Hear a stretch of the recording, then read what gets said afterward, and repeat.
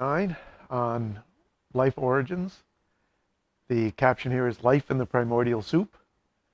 And one of the jellyfish is saying to the other one, "Earl, something's out there, and it's got a backbone and a complete digestive system."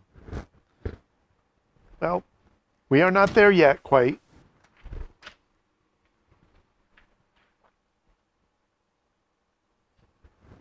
Okay. Sorry, there's something on the underside of this. There we go.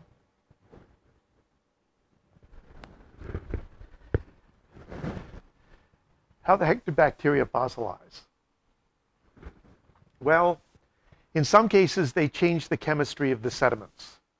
And so you get kind of a secondary idea that they were there.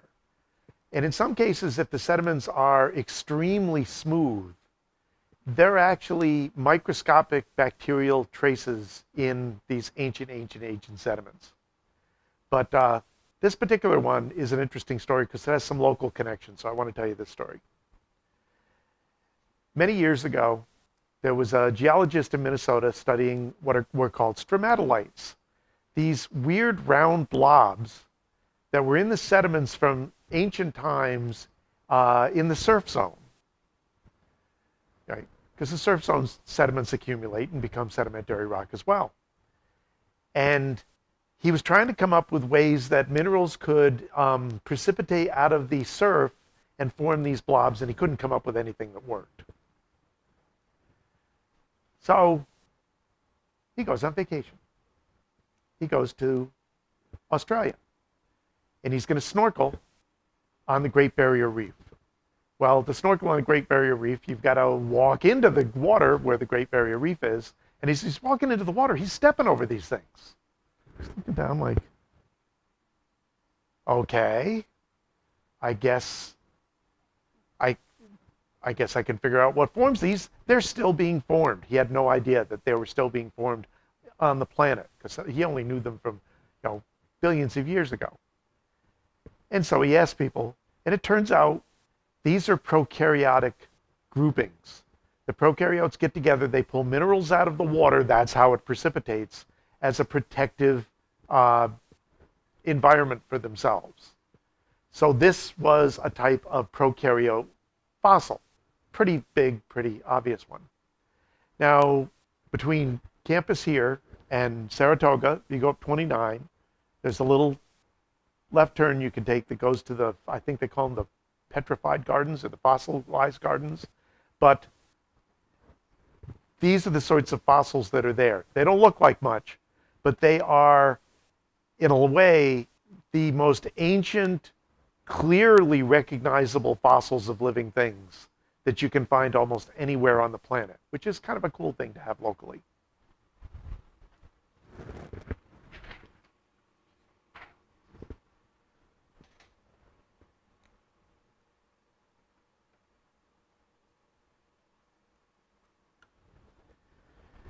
So we go from a planet of prokaryotes to cells getting bigger, cells getting more complex, infoldings of membrane becoming honest-to-goodness membrane chambers, special chamber for the DNA processing, the nucleus, and probably the biggest advance is the ability to incorporate other cells to do stuff for you.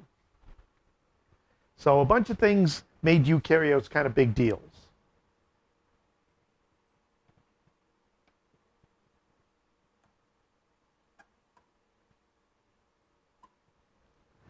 One of them that makes them different from prokaryotes is to have not just one set of DNA, but two sets of DNA, paired chromosomes, right? Homologous chromosomes. That sets the stage for sexual reproduction. There's a bunch of single-celled eukaryotes that recombine their genetics, either with partners or by themselves, and produce offspring that are genetically different. Remember, that's a really big deal for evolution.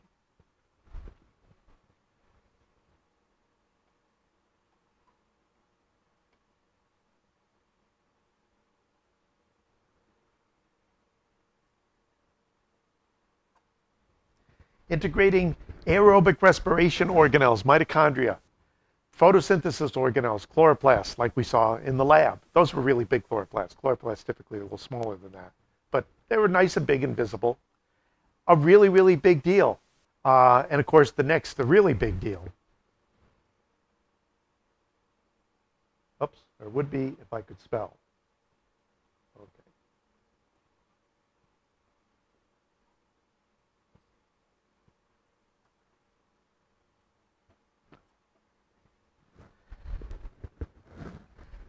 Prokaryotes don't form colonies much. Those stromatolites are sort of colonial, but the cells are all pretty much doing the same thing. Remember, colonial groupings, the cells get together, and some of them do one job, and some of them do another job, and some of them do yet another job to support the whole group. And the only reason they're not multi-celled is that they can all live on their own if they have to. But they're not good at it, and under natural conditions, they form these groups. So it's just a hop and a skip to multicellularity, which is what you find in eukaryotes. So time goes by, and time goes by, and time goes by, and time goes by. And then, looking at the fossil record, you get a whole bunch of recognizable modern groups of multicelled animals. The plants, not so much. The plants were still fairly simple, float on the ocean, algae. But the animals suddenly just appeared in many, many, many forms. I'm not going to write it down yet because of something I'll tell you in a second. There's a really great fossil bed in southwestern Canada, just above Montana, the Burgess Shale. It was a shallow inland sea, and the sediments were really soft and moldy, so they not only did hard parts preserve, but a lot of soft parts preserved. And there were a lot of weird animals, but also animals that were recognizably modern groups. This is a relative of ours. That would be a chordate. This would be a chordate. This is an arthropod. This is, they think, an arthropod. This one, they don't even know whether this is right side up or not. Sponges. There would have been, I'm not sure what those are, but virtually all of the modern animal phyla, the big phyla, have relatives in this group from the Cambrian era. And they called this appearance of animals the Cambrian Explosion.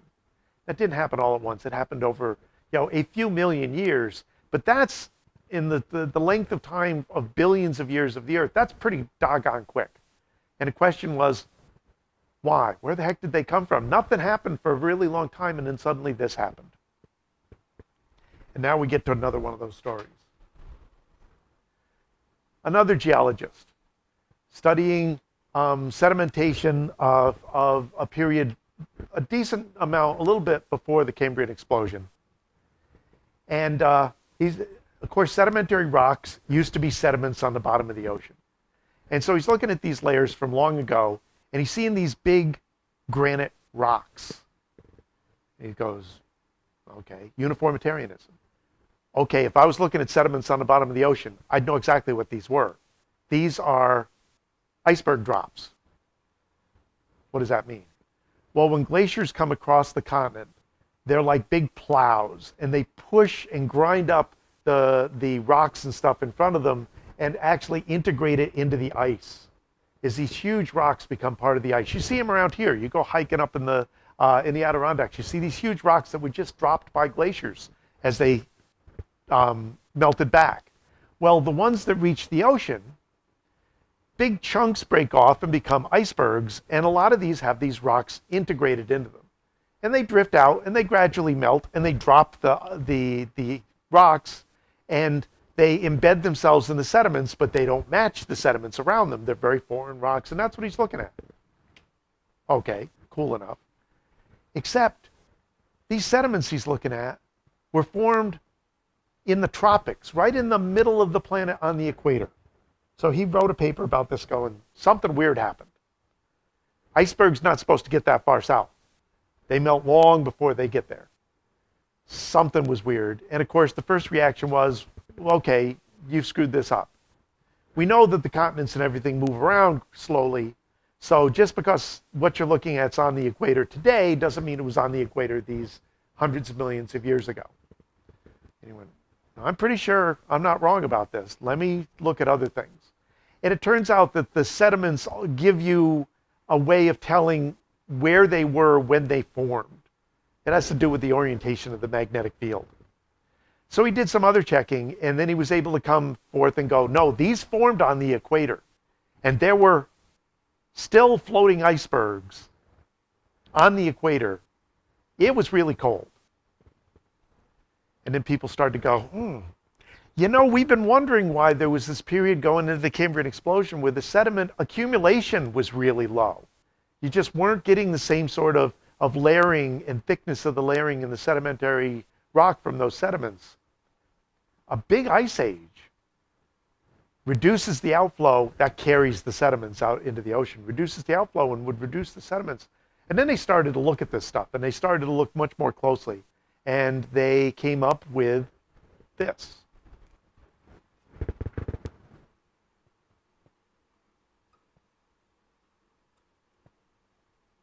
You know, these guys were Americans. I don't think anybody other than Americans would name it this.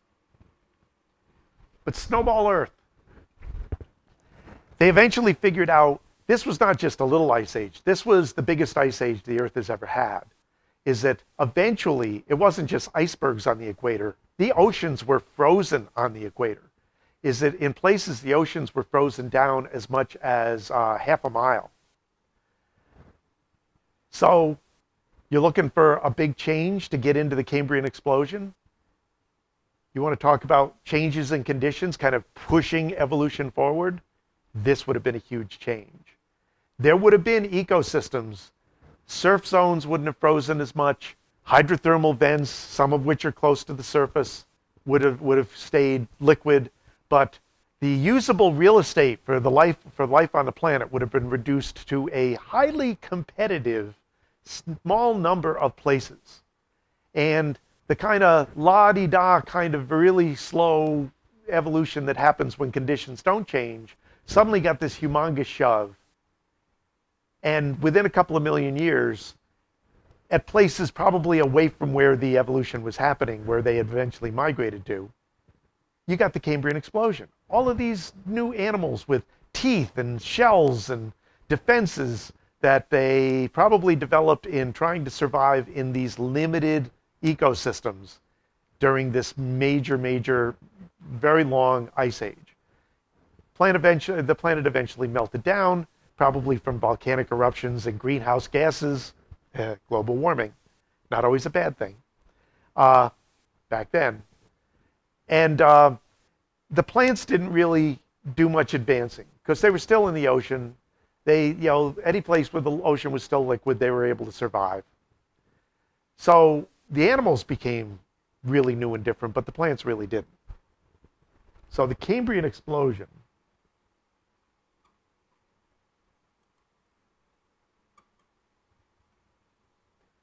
was just animals. And then from then on, the animals, you know, across the whole planet, once the planet was thawed out. And so layer after layer after layer of animals from the oceans.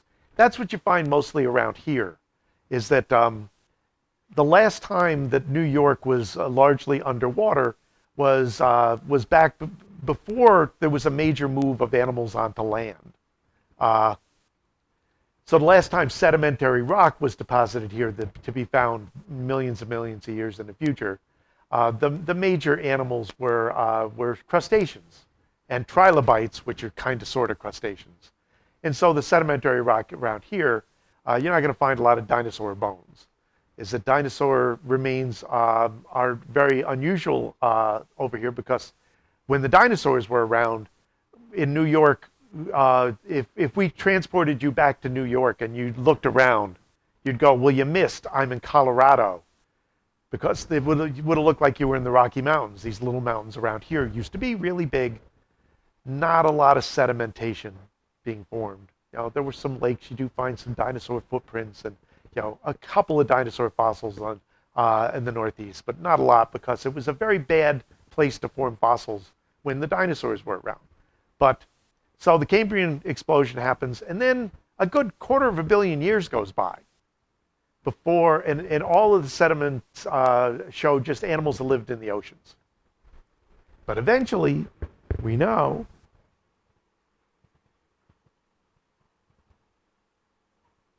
animals were able, and plants were able to move onto the land.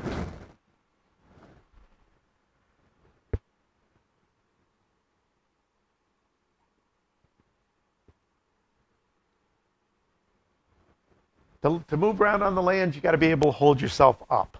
So support was a really major issue. Oh, this is terrible. I'm probably going to send you to the book because I'm drawing a complete blank on these things.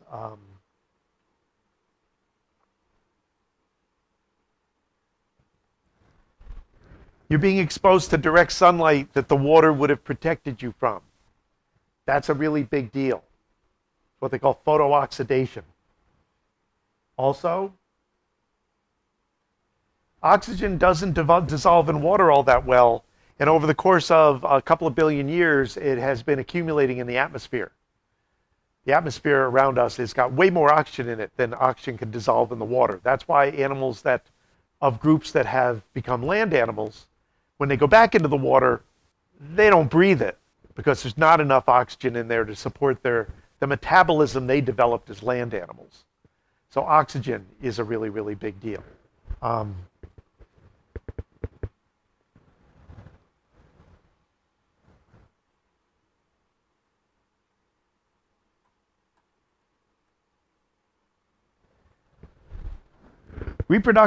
Sexual reproduction in water is relatively easy because the sperm can swim to where the egg is. On land, sperm don't fly. Well, they do now. Pollen grains have sperm in them.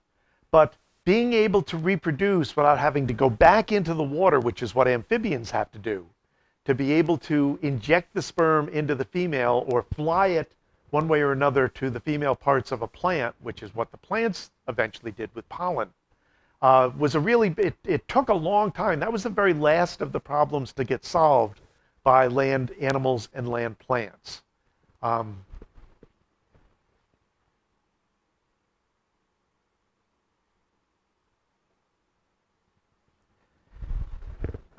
The animals weren't going to really colonize the land until the plants were there as the bottom of a food chain.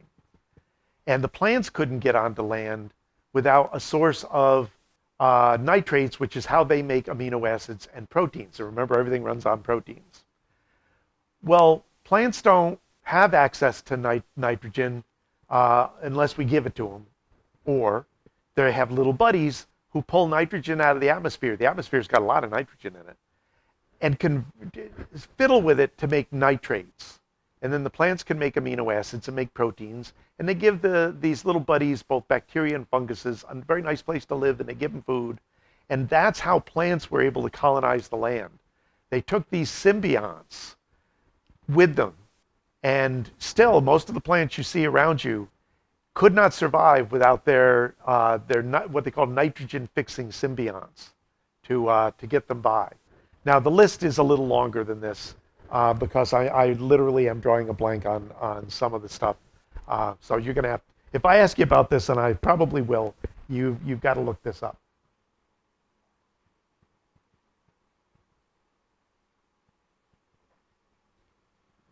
And obviously drying out was a big deal.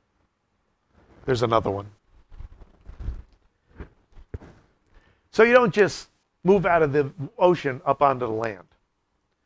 There are some places where if you can live there, a lot of the adaptations you need to get you by will work in the air as well as in the water.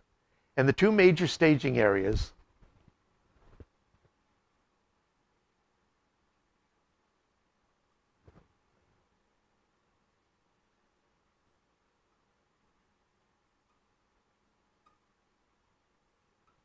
tidal pools. The tide comes in, the tide goes out, it leaves pools behind. The pools dry up. You need to be able to get from one pool to another. Support becomes an issue, being able to travel in the air. It rains into the pools. Evaporation happens. The water levels, diffusion, osmosis change. Is that you need to be able to deal with differences in water levels. And that's something that, remember, animals primarily do that by waterproofing to keep the water from coming in from the fresh water, the rainwater. And if once you're waterproofed, you're not losing it to the air either. So that's a pre-adaptation to the air. Fresh water the same way. You keep the water from coming in, it keeps the water from going out. Is that being able to scramble around in moving water, you have to have better support systems. So animals that could adapt to tidal pools already needed some of the machinery to get up into the land more permanently. Same thing with shallow fresh water. Oh, another thing, see, I'm starting to remember more stuff here. So just added here.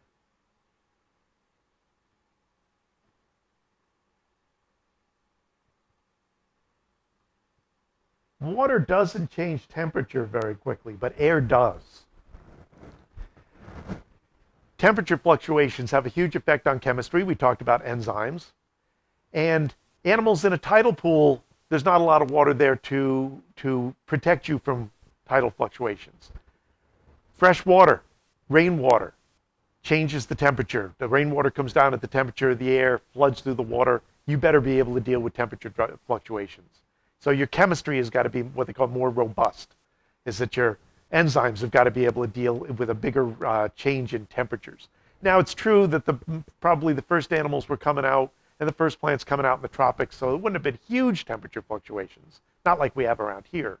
But eventually, you need to be able to do that kind of all over the planet. Okay, I will come back. Great moments in evolution.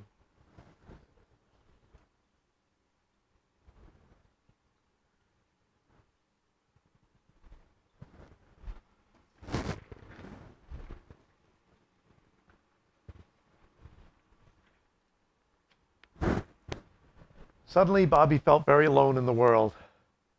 Sorry, extinct, extinct, extinct. That's the last thing I want to talk about for this chapter. And I'm going to give you a list you're going to need to copy down.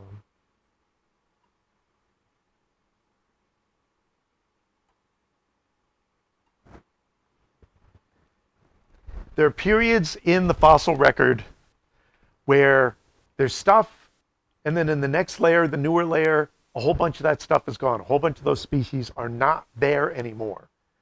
And if better than 50% of the species in this layer have disappeared in the next newer layer, that's considered a mass extinction, a 50% threshold. What makes that happen?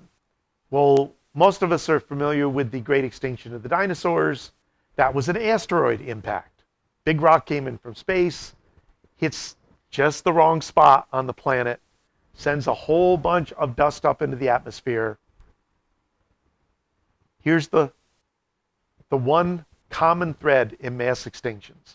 You want to kill off most of the animals? Those are the ones that are mostly in the fossil record. Take out most of the plants. And so anything that will take out most of the plants will give you a mass extinction. Screening off the sun is a big one, right? Asteroid impact, mass volcanoes. Is that at one point in the mid-dinosaurs, there was a mass extinction, and almost all of what's now India were just hundreds and hundreds and hundreds and hundreds of active volcanoes, and Siberia at another period. And they spew a bunch of stuff into the atmosphere that screens off the sunlight and kills a bunch of the plants. Ice ages, like snowball periods, can cause mass extinctions. Those are the primary impacts, volcanoes, ice ages. Sometimes people go, oh, diseases. No. In order for a disease to cause a mass extinction, it would need to take out all the plants. And the plants don't all die from the same diseases. They're like animals. Diseases tend to be specific to groups of plants. So you're not going to get rid of the plants through diseases. You're not going to get rid of the animals through diseases. Also, diseases tend to evolve to get milder. Is that not in their interest to wipe out their hosts. They want their hosts not just alive, but up and spreading their offspring, spreading the disease organism's offspring. So diseases are not going to be a way to do mass extinctions. Okay, that is it for this particular chapter.